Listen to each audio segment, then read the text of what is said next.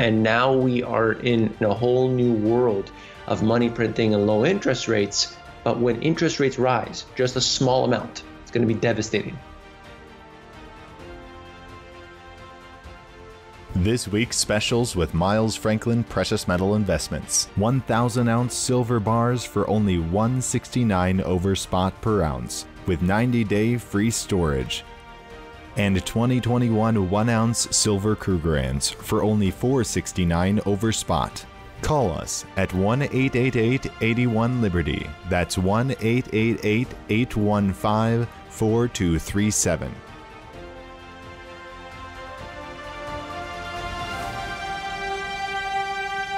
Hey everyone, this is Elijah K. Johnson with Liberty in Finance. And back with us today is David Quintieri, the author of The Money GPS. David, thank you so much for joining us today. Thank you for having me on. I'd really like to talk with you about inflation today, because you've been reporting a lot about this, and we've seen inflation just continue to rise, and the Fed doesn't seem to be very concerned about it. But there's just strange things happening in the economy today, and with consumer spending as well. You recently reported how used car prices are on the rise, and it's like a used car it's not like that should be an appreciating asset. So your perspective on what we're seeing right now. So let's first talk about that, because I mean, it's crazy. There's always this known fact. When you take the brand new car off the lot, it's worth half its value. But now today, the cars are appreciating at 20, 30%. We're not talking about classic cars. We're not talking about muscle cars that have been fixed up and tuned up. We're talking about generic vehicles. So let's take it back further. Why is all of this happening? You know, the media and the analysts and everything, they love to point out there's a chip shortage, there's bottlenecks, we've got supply chain problems. And yes, those are all true to some degree. But what about what the central banks are doing? They're devaluing the currency, they're reducing interest rates all the way down to the floor, and they are completely disrupting and dislocating all of what is normal. That's what started the problems in the first place. But people don't realize that because they're always focused on the day to day. So you've got things right now today that are going up in price that are surging astronomically. And then you look at, just an example, what happened with lumber. The lumber price went through the roof, and then it comes down just as fast as it went up. These are not normal factors. There's a lot of speculation behind it with what's happening. Of course, people try to take advantage of that. But at the same time, that hurts people, because they're trying to renovate their homes, they're trying to build things, and it's completely ruining everything. And this is largely responsible by the Federal Reserve and other central banks around the world and their crazy monetary policies. In your mind, when did this start? Because you mentioned how this is not normal. I mean, it seems like that's kind of the catchphrase around COVID, right? How, we just want things to go back to normal. And finally, it seems like, at least in some parts of the country, they are. But when you talk about that this is not normal, what do you mean, and how did that start? I think we really hit a new level back during the financial crisis, where they said, we are not going to allow this financial zombie system to fail, and instead we're going to bail everybody out. Once they did that, they entered a whole new era of allowing these big, terrible corporations to exist, to continue to exist. That's where we're at today.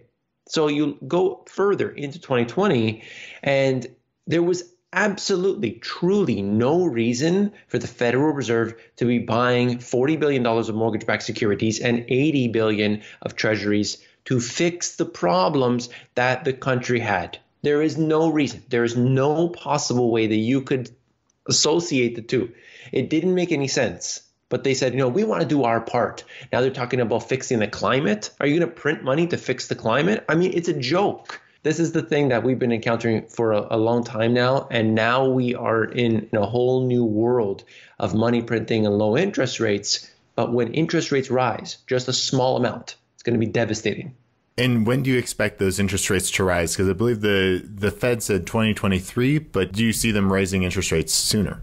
Right. So they keep on talking about transitory, temporary, but now we've already heard Janet Yellen And I think it was Kaplan from the Federal Reserve talk about, well, actually, this is not going to be so temporary. It's going to be, a little, maybe a year and a half. Actually, it was Neil Kashkari who said, this could be 18 months of high inflation. Janet Yellen said, expect it for a few years. So we're talking about people who, the information doesn't correspond. Who do we believe?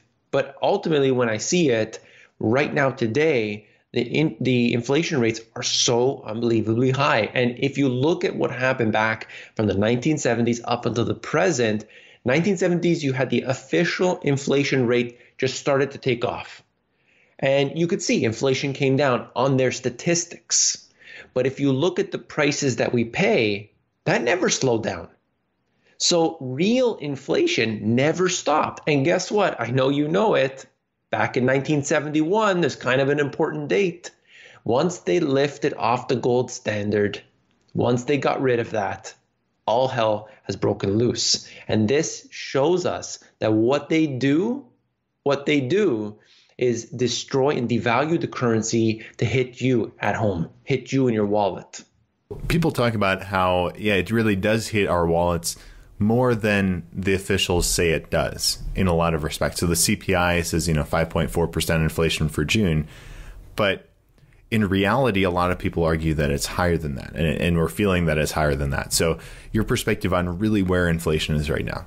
That's a difficult one. I mean, you could look at shadow stats. You can look at different sources. I would say that it depends on, for instance, if you're using the healthcare system to a great degree, then maybe, your healthcare prices are higher, therefore your inflation is higher because those have really increased.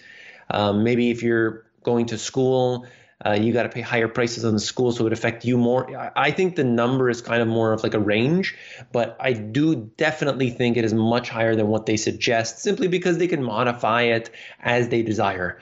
It's something like if you were eating steak, then, they're going to suggest that, no, now you're going to eat ground beef because the steak is too expensive. Now, ground beef is too expensive. You're going to start eating Spam. Meanwhile, you're going to be eating dog food by the time that this thing is over, and they're going to be suggesting that, this is all the same. They manipulate it. They totally do, and we all know that. But I think what we need to realize here is that when you look at the actual basket of goods that you have, your food, your energy, your clothing, whatever that you need, your shelter, how much have the prices of these things been increasing? And you can do a rough calculation on your own, and I think you'll come up with a pretty shocking statistic. And if we kind of try to step back and understand where this inflation is coming from, you mentioned there was really a shift from normalcy back in 2008. That's kind of when it started. And really, we saw the money supply increase incredibly. The base money supply went up, fivefold or so, fourfold. And even since the COVID crisis, we've seen the base money supply go from about 4 trillion to 7 trillion, and it just keeps going higher. So your perspective, it seems like, we didn't see a lot of inflation from 2008 to 2020, but now we're starting to see the inflation. Why is it now that we're starting to see this inflation?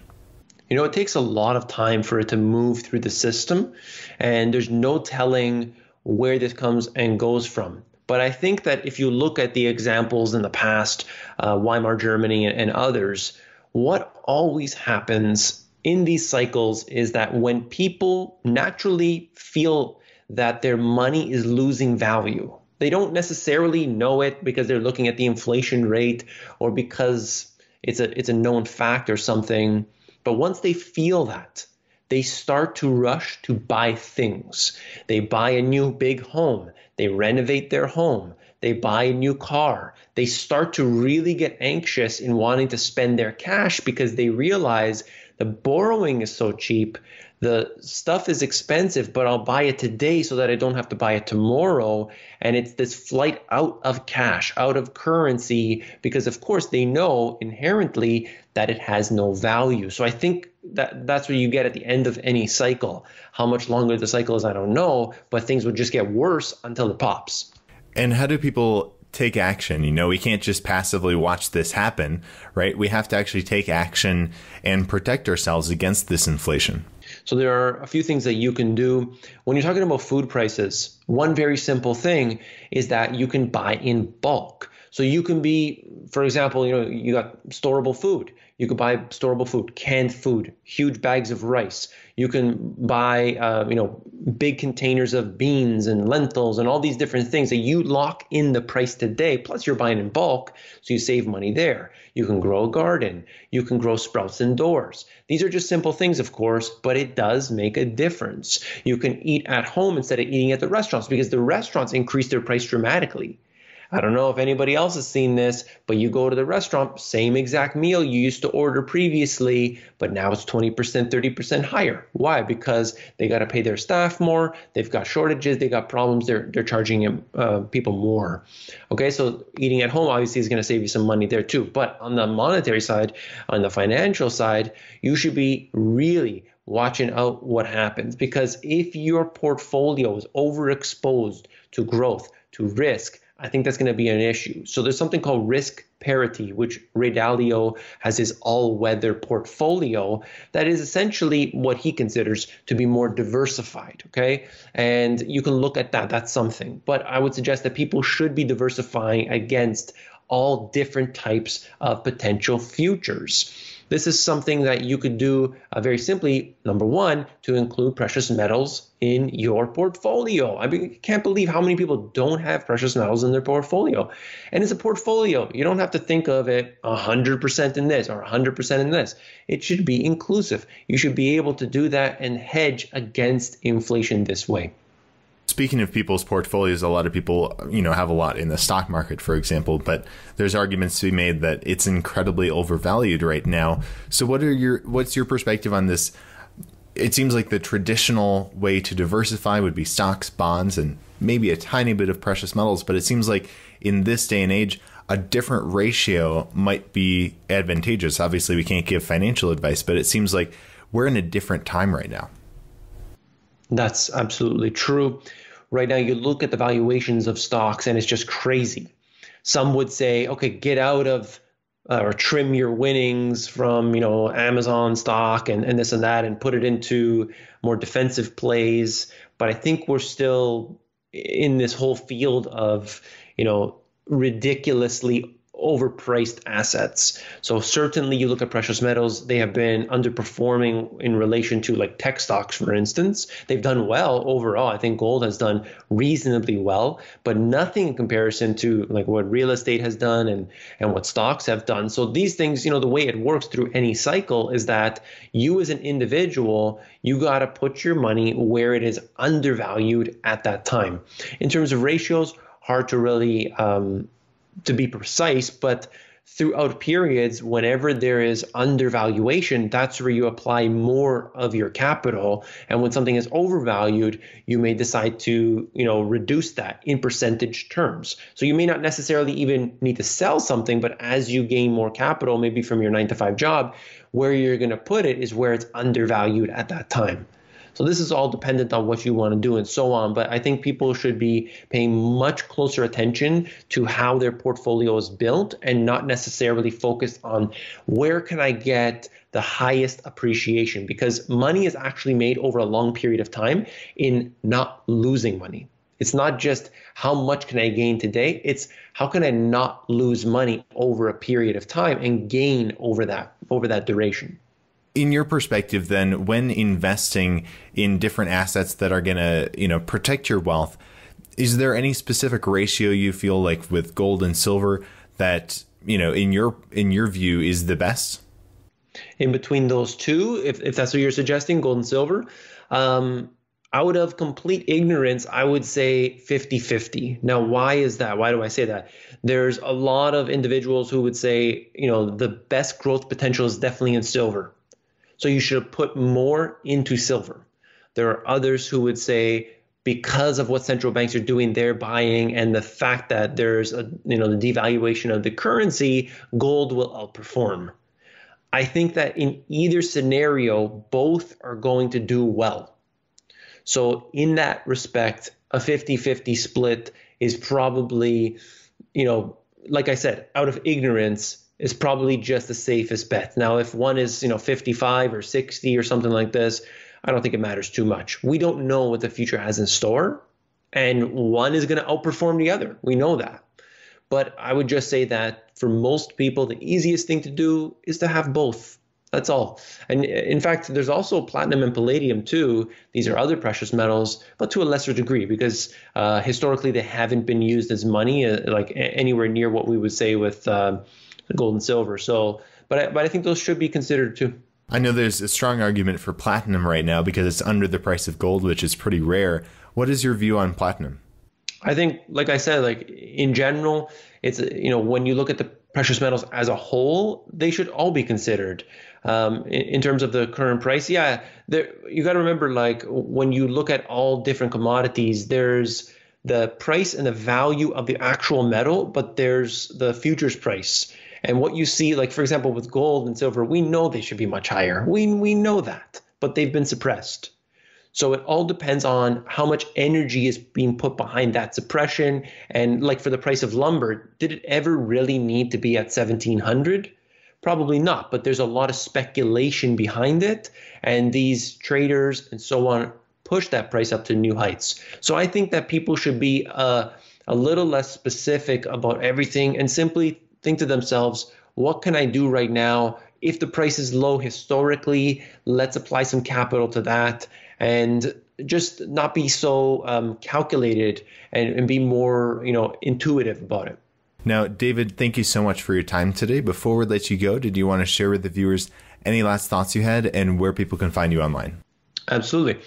So I think for most people, the solution here when we're talking about inflation or deflation, in fact, is that we need to get ahead of the game. We need to realize that they're not going to be, putting sirens up and there's going to be all this warning of something catastrophic to occur. You need to make all of your adjustments today. If that means growing a garden, if that means having precious metals, if that means readjusting your portfolio to be a little bit more safe and secure, to include something that is historically safe and sound versus something that is maybe it's gonna skyrocket tomorrow, a meme stock or what have you, then make all these adjustments now.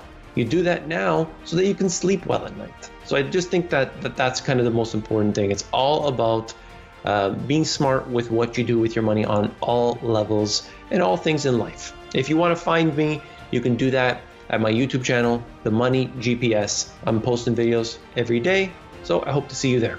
Fantastic. David, once again, thank you so much for your time and God bless. Thank you.